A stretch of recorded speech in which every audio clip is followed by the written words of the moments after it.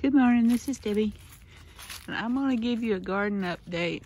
I know I just posted one, but I filmed that one back in September, and this is October the 2nd.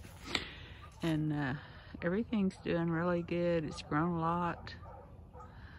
My morning glories are so pretty in the morning, so I came out here this morning, but I don't think you're going to be able to see them. The sun is on them. But all of my tomatoes are, and my marigold, that's one marigold, and it's just gone crazy. And that's the one little piece of wandering Jew that my mother had coming up in her garden. My mother died, oh my Lord, I guess it's been almost 20 years ago. And these are my peppers, and that one little piece of Jew kept straggling in the flower bed, and the chickens kept scratching it up. And my brother had one little tiny, brother-in-law had one tiny little piece in a pot, and I stuck in a pot out here. It's just gone crazy this year, and my tomatoes are still just started putting out again. I mean, I had cut them down real low, and they're just popping back up. And I can't get over all the tomatoes. They had completely, well, I don't see any on this one, but all these others are just, and look at the peppers. Oh my, these peppers have gotten so big.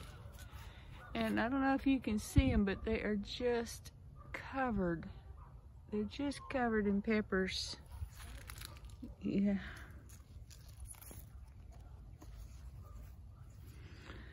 These are, I'm getting so many peppers, and look at here. Let me get in here where you can see these tomatoes. They're just covered in these little tomatoes. Some of them are just about the size of the end of your thumb here. But some of these tomato plants didn't put out all summer, but they're all putting out now. It's gotten to be, and these okras, I'm letting this one okra plant go to seed. And I'm gonna use these seeds next year because that was some really good okra. And the tomatoes, I don't know, can you see that? Filming this on my phone, and there's just hundreds of them. I had so many this spring. I've got 2 huge bags of them in the freezer. And I'm hoping when these get done, I planted out most of this stuff in September. These are my noodle beans. This is something new I've never tried. And I just stuck 6 of them in there to see what they would do, and they're doing. I planted some corn in September, and it's crazy. I planted these eggplants in September. They haven't made any little fruits yet, but I planted, let's see, what is this? I just planted this. It's Brussels sprouts. Now, I'm not a big Brussels sprout fan, but the kids enjoy them. And if it starts making Brussels sprouts, I can blanch them and put them in the freezer for Christmas when they're coming back. My grandson helped me put this trellis up. I think they were trying to cheer me up, but and these are more jalapenos, and I don't know if you can see them in the sunlight or not, but these are my anchos. I had just about given up on these bad boys. I'm gonna tell you, these are not hot weather peppers, but now that it's cooled down considerably, they're doing much better. And my okra, I have got so much okra. Oh my, so much okra. And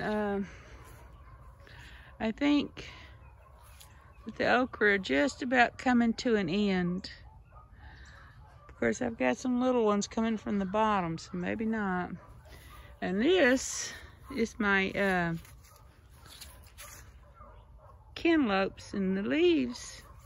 Anyone knows what's going on with these leaves? They're just shriveling up. But I do have a cantaloupe.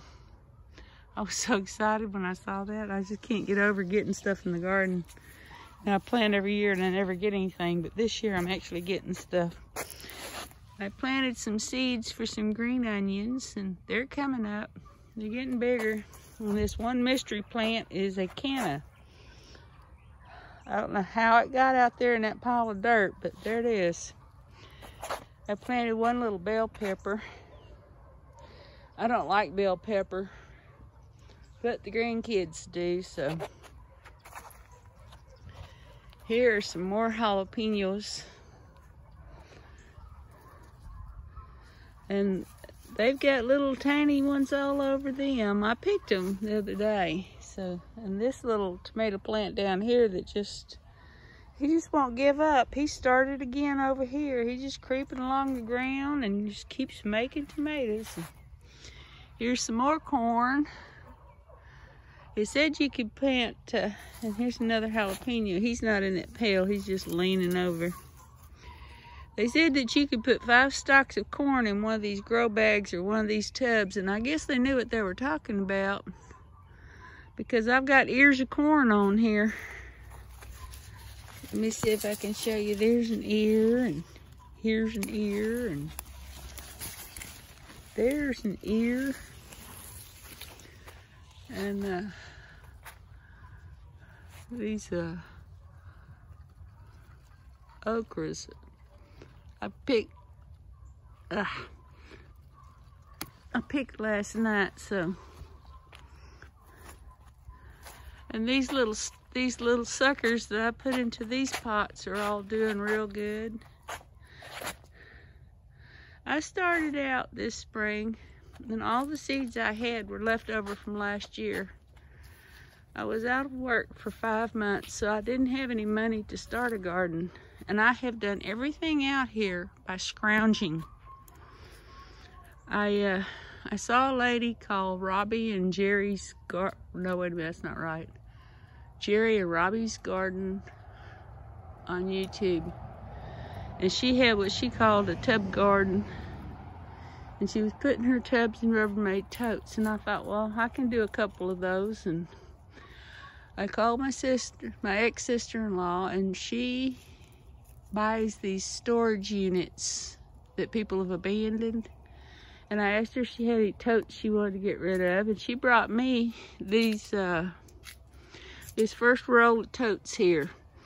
So I put in one little roll of totes, and I got a shovel, and I went out there in the tree line and dug up leaf mold under those trees and put in it.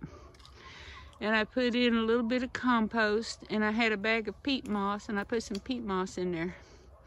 But then I had another friend that came by. She was cleaning out a storage unit, and she brought me this roll of tubs.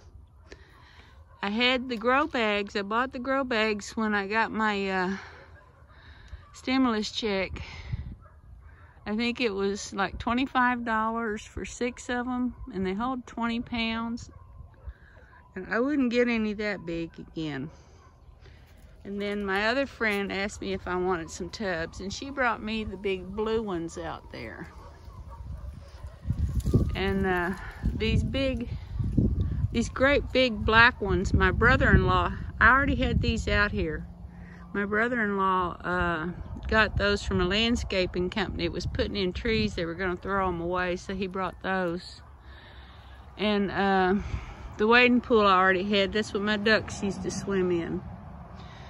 But I had a few seeds from last year of assorted types, and I had one package of tomato seeds. And I started 50 of those Roma tomato seeds in my greenhouse window. And only 20 of them came up. And out of those 20, I think only like 15 of them made it. But as I planted them, when I originally planted them, I had like 1 or 2 in several of these tubs, but I pinched off the suckers as they come up. And you can root those suckers in water. I had heard that. I didn't know that, but I tried it. I have over 70 tomato plants now. And I'm telling you that pinching them little suckers off works. But anyway, I need to get some more tomato stakes. My grandson made these for me out of an old picket fence. I had everything in the world out here holding these up, but I do need some more. He made me quite a few. All of these were a little roll of picket fencing I had because I didn't have anything to stake them up with. But anyway, you can start from absolutely nothing. And when I got to go back to work, I bought the bull wire to make the trellis with. And out there, he made me a greenhouse. I think they were trying to cheer me up, but you know, my son passed away about 2 weeks ago. He was in a horrible accident, but this is how I entertained myself this summer when I was out of work. And he didn't get to see it. Anyway, that's my video for the day. Thanks for watching. God bless.